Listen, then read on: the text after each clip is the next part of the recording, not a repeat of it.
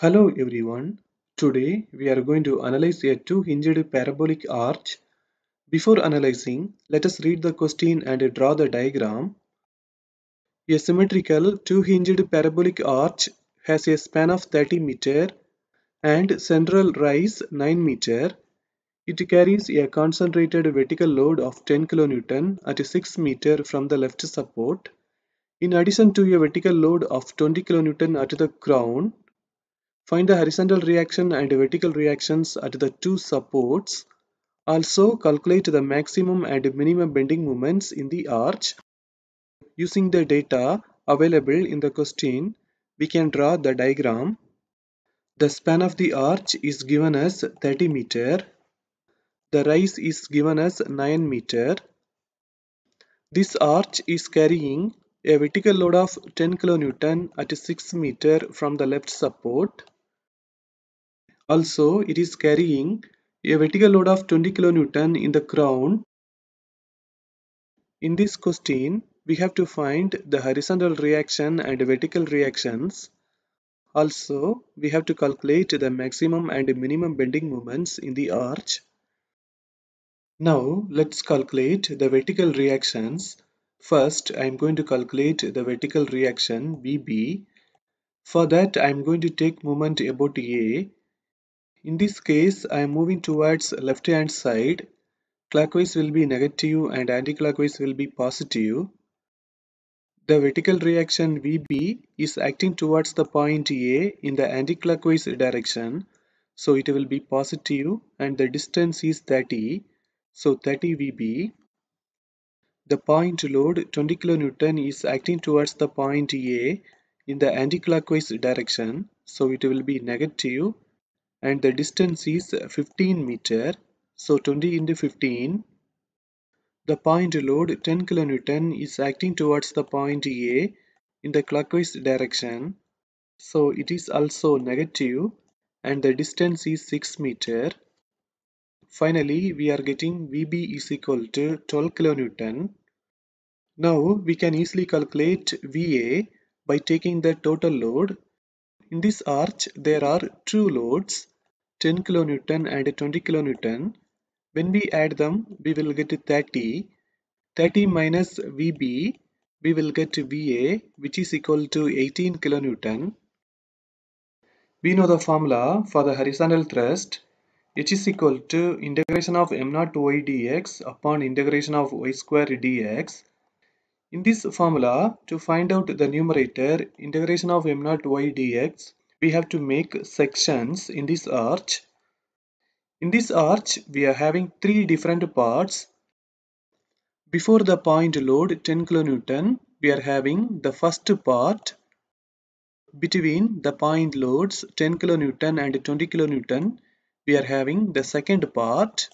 After the point load 20 kN, we are having the third part. So there are three different parts. So we have to make three sections in this arch. The first section before the point load 10 kN and the second section between the point loads 10 kN and 20 kN and the third section after the point load 20 kN. So we have to make three sections. You can see that I have made three sections. The first section before the point load 10 kN and the second section between the point loads 10 kN and 20 kN and the third section after the point load 20 kN. So we have to split the numerator integration of m0 y dx into three integrations. For the first integration, we have to consider the first section. For the second integration, we have to consider the second section. For the third integration, we have to consider the third section. The limits for the first integration are 0 to 6. The limits for the second integration are 6 to 15. The limits for the third integration are 0 to 15. For these two integrations, we have made the limits from the left side. So we have to calculate m01 and m02 from the left side. For this integration, we have made the limits from the right side. So we have to calculate m03 from the right side. Now let us do the first integration. We know that m0 is the moment about the section without considering the horizontal thrust. Up to the section, we are having only one vertical load, that is VA 18 kN. There is no other load. Let us calculate m01. We are going to calculate m01 from the point A. In this case, we are moving towards right hand side. Clockwise will be positive, anti-clockwise will be negative. The vertical reaction 18 kN is acting towards the section in the clockwise direction, so it will be positive, and the distance is x, so 18x. We know the formula for y, which is equal to 4hx into L minus x upon L square. In this formula, let us apply the value of h and L. After applying, we are getting this. In this integration, let us apply the values of m01 and y. Here we can apply all of the values in the calculator and make integration. If you do not know how to make integration in the calculator, see the description below. There is a link. You can click the link and watch the video for getting ideas how to make integration in the calculator. We can do the integration manually also, but it will take more time. For manual integration, we have to apply this formula. First, let us take the constants outside. Let us multiply 18 and 1 upon 25 and take it outside. Then let's go for integration. When we integrate x square, it will be x cube upon 3. When we integrate x cube, it will be x power 4 upon 4. Then let's apply the limits.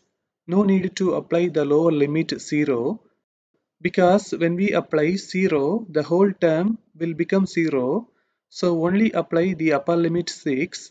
Finally, we are getting integration of m01 y1 dx is equal to 1321.92. Now let us do the second integration. For that, we have to consider the second section. Up to the second section, there are two vertical loads. The vertical reaction 18 kN and the point load 10 kN. Let's calculate m02. The vertical reaction 18 kN is acting towards the section in the clockwise direction. So it is positive and the distance is x, so 18x. The point load 10 kN is acting towards the section in the anti-clockwise direction, so it will be negative. For the distance, we have to take this distance. This distance is x minus 6. So minus 10 into x minus 6. Finally, we are getting m02 is equal to 8 into x plus 7.5. For y, we have already made one equation. In this integration, let us apply the values of m02 and y. Now let us multiply 8 with 1 upon 25 and take it outside. Then let us multiply these two values. When we multiply, we are getting this 30x square minus 7.5x square. We will get 22.5x square. Then let us go for integration. When we integrate x square, we will get x cube upon 3. When we integrate x, we will get x square upon 2. When we integrate x cube, we will get x power 4 upon 4. Then let us apply the limits. First, let us apply the upper limit 15. Then let us apply the lower limit 6. After the calculations, we are getting integration of m02 y2 dx is equal to 10,439.28. Now let us do the third integration. For that, we have to consider the third section. Up to the section, We are having only one vertical load, that is VB, 12 kN. There is no other load. We are going to calculate M03 from the point B. In this case, we are moving towards left hand side. Clockwise will be negative, anti-clockwise will be positive. The vertical reaction 12 kN is acting towards the section in the anti-clockwise direction, so it will be positive, and the distance is x, so 12x. For y, we have already made one equation. In the integration, let us apply the values of M03 and y. Let us multiply 12 with 1 upon 25 and take it outside. Then let us go for integration. When we integrate x square, we will get x cube upon 3. When we integrate x cube, we will get x power 4 upon 4. Then let us apply the limits. Only apply the upper limit, no need to apply the zero limit. After calculation, we are getting integration of m03 y3 dx is equal to 10,125. In the integration of m0y dx formula, we have calculated all of the integrations. We can apply all of the values. After adding all of them, we are getting 21,886.2. In the horizontal thrust formula, we have calculated the numerator integration of m0y dx. Now let us calculate the denominator integration of y square dx. For y, we have already made one equation. Let us apply that instead of y in the formula. The limits for the integration are 0 to 30, the whole length of the arch. Now let us take the constant outside. Here 1 upon 25 is the constant. Let us take it outside. But we have to be very careful. Before take it outside, we have to square it.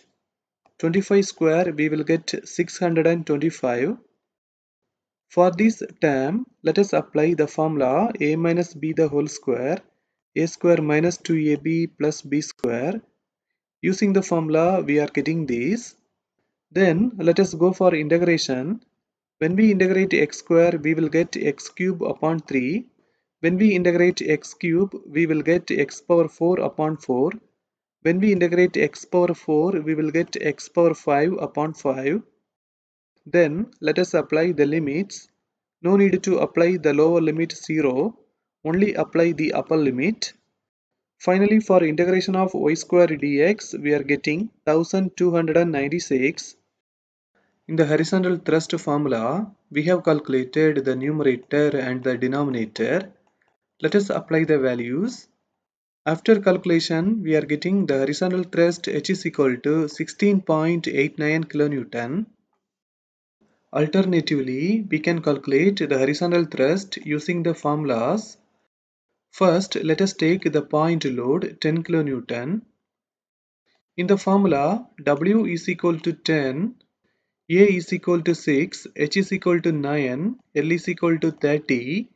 After applying all of the values in the formula, we are getting 3.87 kN.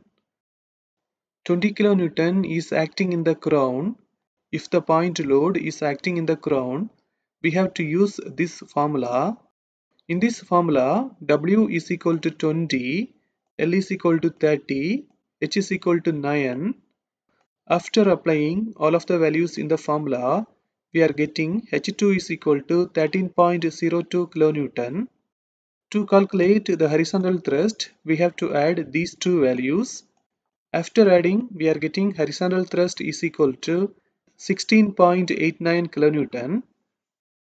In the question, we have been asked to find out the maximum positive bending moment and the maximum negative bending moment. First, let us calculate the maximum positive bending moment.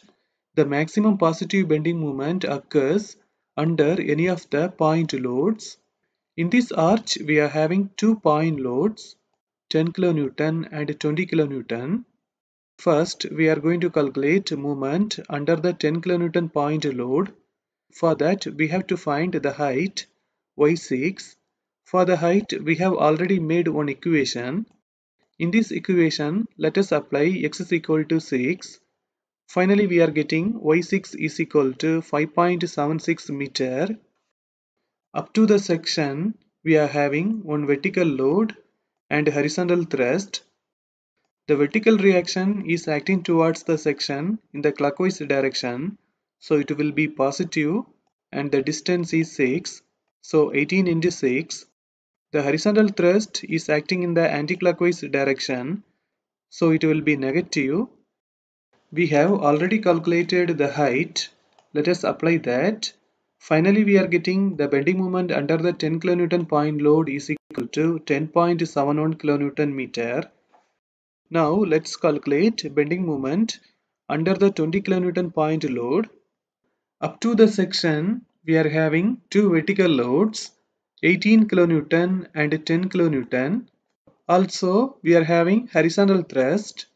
The vertical reaction is acting towards the section in the clockwise direction, so it will be positive, and the distance is 15 meter. The point load 10 kN is acting in the anticlockwise direction, so it will be negative, and the distance is 9 meter. The horizontal thrust is also acting in the anticlockwise direction, so it will be negative, and the height is 9 meter.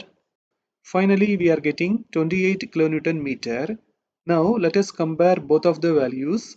28 kN meter is bigger, so the maximum positive bending moment is equal to 28 kN meter, and it occurs in the center. Now let us calculate the maximum negative bending moment. The maximum negative bending moment occurs on the right side of the arch, but we do not know where it occurs exactly. So let us make a section at a distance of x from the point B. In this section, we have to calculate the moment. We are going to calculate the moment from the point B. In this case, we are moving towards left hand side. Clockwise will be negative and anti-clockwise will be positive. The vertical reaction 12 kN is acting towards the section in the anticlockwise direction, so it will be positive and the distance is x. The horizontal thrust is acting towards the section in the clockwise direction, so it will be negative. For the height, we have already made one equation. We can apply that. After simplifying this equation, we are getting this. In this equation, we have to calculate the value of x. For that, let us apply the condition dmx upon dx is equal to 0. When we differentiate this equation with respect to x, it will be 0. When we differentiate x square, it will be 2x.